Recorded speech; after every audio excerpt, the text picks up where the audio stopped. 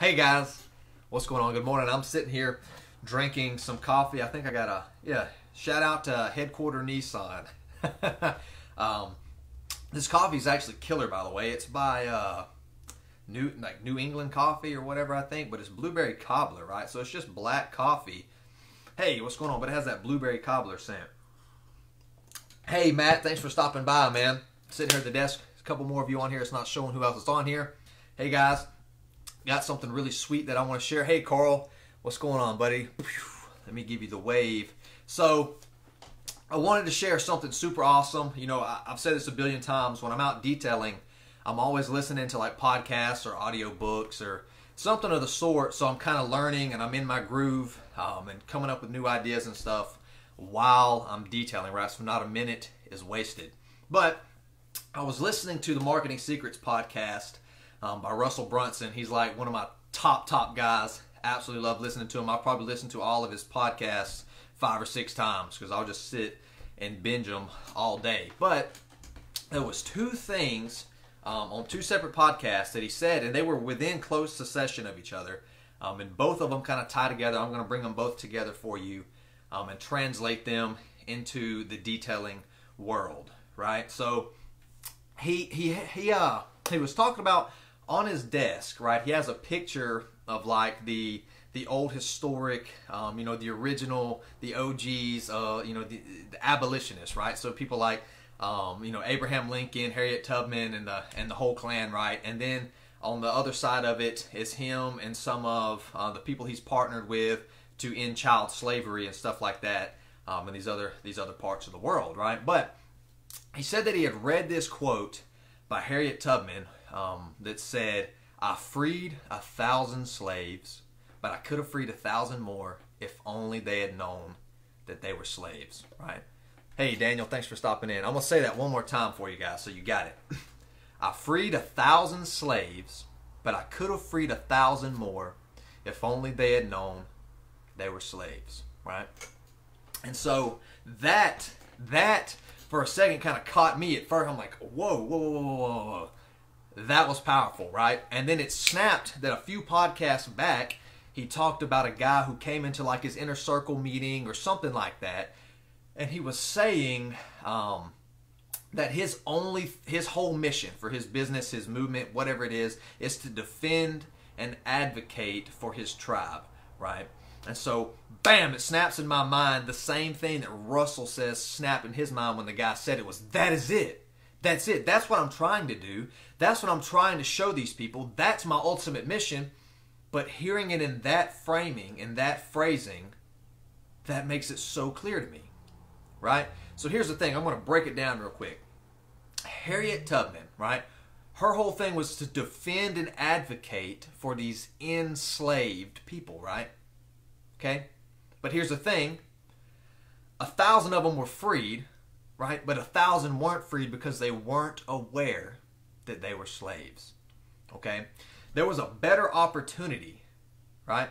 Something else that they could be brought to, right? If only they had known, right? That would have completely rocked their world, would have completely changed their lives, would have made it so much easier for them, right? Everything would have been so much better if only they had known that they were slaves, right? So Harriet, did her best to make sure that as many slaves as possible were freed, right? As many of them saw the new opportunity as possible, right? So they could live a better, easier, happier, more enjoyable life, right? That was the defending and the advocating, right? But so many of them were left unaware that they were even enslaved to begin with, right? And so many more could have been saved if it had been for that. So what in the world does that even have to do with detailing and with marketing, right? Here's the thing. Let me try to break it down. I'm going to frame it side by side with the slavery and with our detailing businesses, right? So our number one goal, right, is to protect and preserve these vehicles, right? To make it where these people can do it as effortlessly as possible, right? Our whole thing is to allow our customers to enjoy their vehicles, their boats, their RVs, whatever it is, their race cars, whatever, right? To enjoy that as much as possible without all of the hassles and the headaches and the frustrations of maintaining it themselves. That's ultimately what it is, right? If we're preserving it to put more money in their pockets, it's so that they don't have to do it themselves, right? They don't have to keep the money in their pockets. They don't have to do the preservation themselves, right?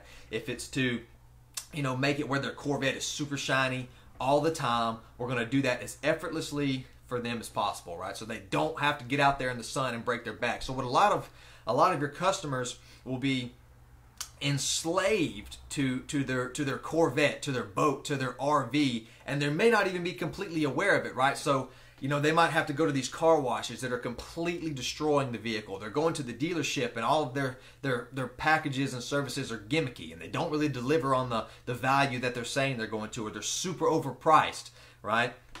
Or all of the other detailers in town are super cheap, or they just, they don't really have their craft. It's not really an art to them, right? And it ends up being more of a hassle for them to take the car to the dealer or to the detailer than it is to just do it themselves, right? So what will happen is now this Corvette owner, right, every Sunday he's got to go out in his driveway. He's 60 years old. He worked his whole life to have this vehicle. He wants to enjoy the thing, right? But now every Sunday, because no one else in town can properly defend and advocate for him, right, he's got to go out here in the hot sun, break his own back to wax this thing just so he can enjoy it when he takes it out on a ride. Okay, so now he's become enslaved to the very thing he bought it to enjoy it, right? To make his life happier, right? To bring himself fulfillment, okay? But now, right? He's enslaved to the thing because he has to break his back every week maintaining it. Every time he wants to drive it, he's got to take it back in the garage and clean it up or whatever, right? So as detailers, your whole thing, our whole thing, my whole thing, is to defend and advocate for our clients, right? So advocate for them in the way that you're going to ensure, right, that they have every opportunity possible. You're going to do everything you can to make it as effortless as possible for them to protect their vehicles, to preserve them, to enjoy them, to not have to deal with the frustrations and the hassles of maintaining it themselves. That is you advocating for them. You are going to use your service, your business, your product to make that as effortless as possible, right? And you're going to defend them from anything and anyone that is going to take that away from them, right? So if this guy just bought his new Corvette and the $8 car wash is looking to destroy his clear coat, we're not going to let that happen, right? If the dealership wants to sell him some BS ceramic coating that we both know is only going to last 6 months, he's got to come back and just going to spray another bit of sealant on there and send him out the door, we're not going to let that happen. If the cheap detailers down the road want to get their rotaries out and swirl the hologram his whole finish, we're not going to let that happen.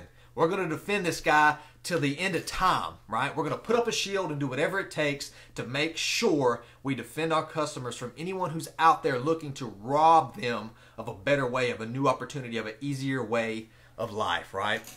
We're going to advocate and defend for them. So here's the thing. Flip that into your marketing, right? So now you understand that the whole thing is, you may have helped 1,000 people effortlessly preserve their vehicles, right? You may have done that, but you could have helped 1,000 more if only they had known, right, there was a better opportunity. Same thing with Harriet Tubman, right? If they had known they were slaves, 1,000 more could have been freed, right? So in your marketing, now your number one goal is to defend and advocate for your dream clients, for your ideal clients, right?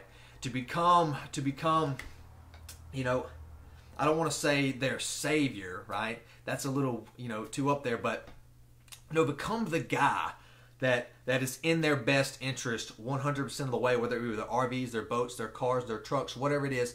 Open their eyes to the new opportunity, the better way of life, the easier way of living, right? To help break those chains of bondage, right? Whatever it is that's holding them down and not allowing them to enjoy their life as much as possible. That's what we're doing, right?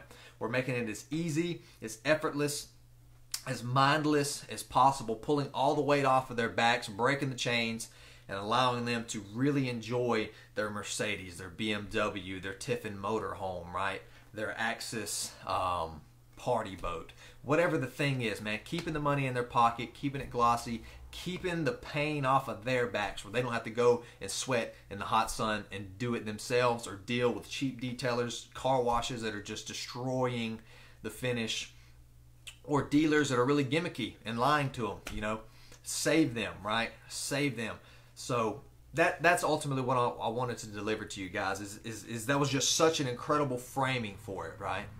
Imagine positioning your marketing with the ultimate goal to defend and advocate for everyone who sees it, right? Everyone who sees it. Imagine, frame it in the way that my customers have these chains of bondage, right? They're theoretically enslaved to their vehicles or to people who really aren't out for their best interest. They're just not aware of it, right? So if you want 1,000 more customers this year, right? You want 1,000 more customers, make them aware that they're enslaved. Make them aware that there's chains of bondage. Make them aware that the current opportunity they have is nothing. It pales in comparison to the opportunity that you can provide them, right? You want 1,000 more customers? That's the way to do it. I freed 1,000 slaves, but I could have freed 1,000 more if only they'd known that they were slaves, right? Defend and advocate for your audience, your ideal clients, your customers, your market, right? And you'll dominate. And at the very least, you'll die knowing that all the cards were on the table for you and you did your best. Yeah, exactly, Matt. Exactly, right? What you've got is a better opportunity for your customers, right? It's better than what they're currently doing, right? They might not even have an opportunity. Maybe right now what they're doing is they're out there doing it themselves every week, right? Right? And they might be doing it wrong. So not only are they breaking their own backs, but they could be damaging the vehicle or the boat or the RV in the process, right? So the thing is to give them, okay, this is what you've tried and it didn't work and it failed you and it didn't quite bring you the dream that you were really hoping for, right? And now you're suspicious of these people, right? And here is the better opportunity, the new opportunity that I can provide you that will promote those dreams, right? They will make them come true. They will put your fears to rest, right? No longer will you have to be suspicious of the other guys because we know what they did is probably wrong, right? And we're not going to let that happen here, okay?